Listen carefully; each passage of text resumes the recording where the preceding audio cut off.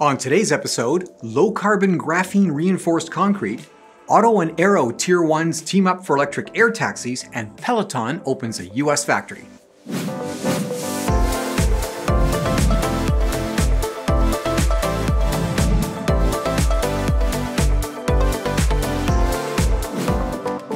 Today's episode is brought to you by Engineering.com, a globally trusted source for engineering content.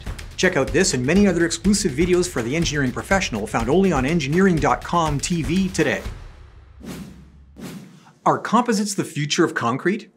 A joint venture between the UK-based University of Manchester and alumni-led construction firm Nationwide Engineering is exploring that question with the world's first test of a graphene-enhanced concrete called Concretene. The test slab, the floor of a new gym, has been poured and the team reports high strength with no steel reinforcement. Depending on project size, Nationwide Engineering predicts a 10 to 20% cost savings for customers. Using small amounts of graphene functional filler, Concretene is 30% stronger pound for pound than the typical high-performance reinforced C30 grade concrete used for flooring applications for foot traffic. According to the university, there are climate impacts as well. Concrete production accounts for 8% of global CO2 emissions, and if concrete was a country, it would be the third largest CO2 emitter in the world, behind only China and the US.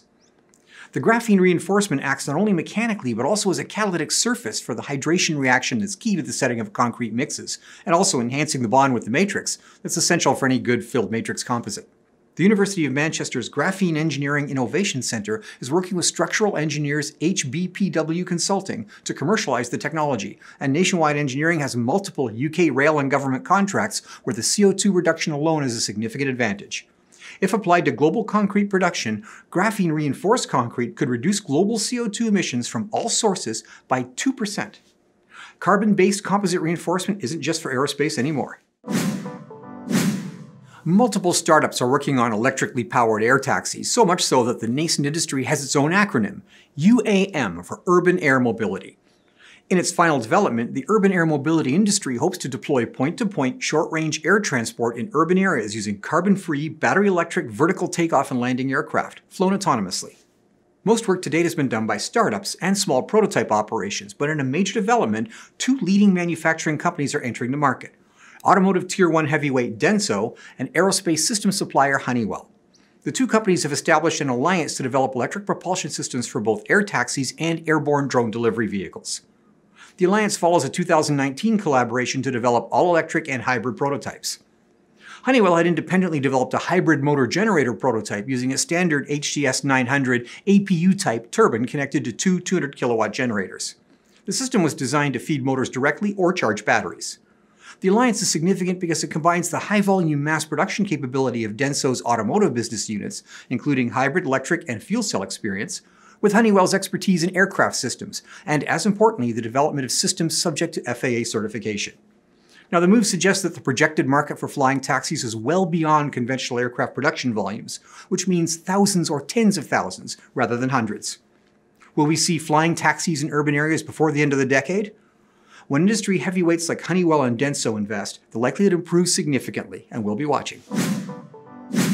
With the COVID-19 pandemic causing widespread lockdowns, one industry that has seen meteoric growth has been the exercise equipment segment.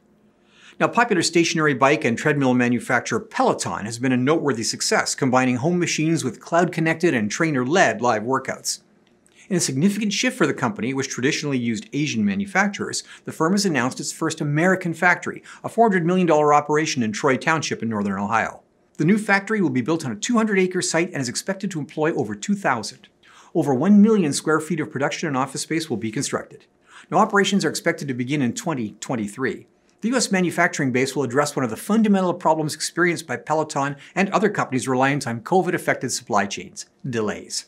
For Peloton in particular, the same virus that has turbocharged demand for their product has made it more difficult to deliver to U.S. markets, and domestic production, well, that should alleviate that problem. The new factory announcement follows the December acquisition of fitness equipment manufacturer Precor in a $420 million deal that included Precor's 625,000 square feet of manufacturing capacity in North Carolina and Washington State. The company will continue to market products under both brands. COVID-19 has affected billions worldwide, but for American manufacturing, there may be a silver lining in a new emphasis on reshoring and on supply chain costs as a fundamental part of total cost of goods sold. The days of assembly line wages forming the determining factor in manufacturing site location may truly be over. Well, that's it for today's episode of This Week in Engineering, brought to you by Engineering.com. If you like this show, be sure to subscribe to our channel and click on the notification bell for our next episode. For our deeper engineering series, visit Engineering.com TV for exclusive shows like Manufacturing the Future and Designing the Future, not found on our YouTube channel. The links are in the description below. Thanks for watching.